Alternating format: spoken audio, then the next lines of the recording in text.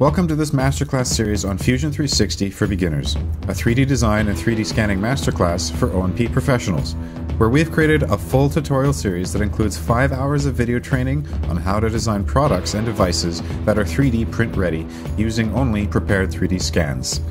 This course comes with everything you need to be able to start using Fusion 360 to create 3D print files for 3D printing. By the end of this course, you will have created a fully assembled prosthetic leg, which has many standard components which can be reused in your future workflows. This course will talk about an introduction to the existing marketplace today for O&P software and what it means for your practice. We're going to talk about agnostic CAD software comparisons and why Fusion 360 was chosen as the O&P software of choice. And then we're going to get into the mindset of using computer-aided design and how you need to think as a digital designer or digital craftsman.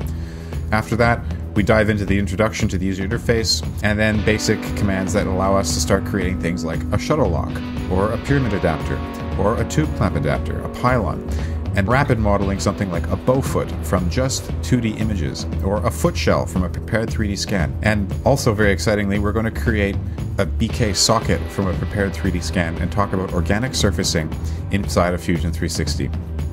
There's also bonus content like creating a final assembly, how to communicate with your team and patients using CAD tools, and sourcing 3D printing and production methods online so you don't have to own or run your own 3D printer.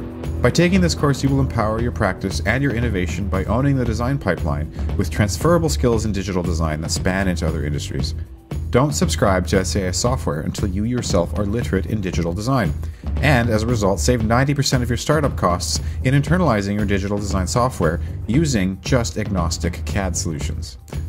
Subscribe to our content on YouTube, follow us on LinkedIn, join our alumni Discord channel, or purchase our online courses, which are all getting updated in real time based on the feedback from people like you, digital O&P professionals.